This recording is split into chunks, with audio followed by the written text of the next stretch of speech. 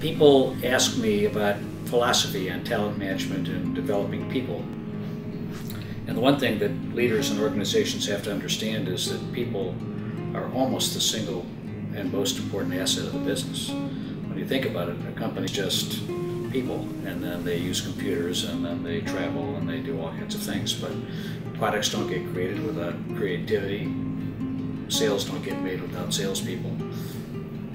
Products don't get delivered out of factories unless people know how to manage them or do supply chain, etc. The key objective of Harrison Street Software in its talent management product is to orchestrate an end-to-end comprehensive process. All aspects of making sure you understand all the degrees that people have, all of the languages that they speak, how spectacular are all the capabilities that exist in your organization.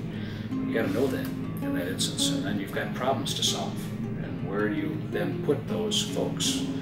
And how often are you going to check to see whether or not the work they're getting done is really exactly what you want to get done? That all aspects of a comprehensive, end-to-end, highly rigorous, but lightweight approach is put into place to make sure that the basic things that need to get done in managing talent do in fact get effectuated.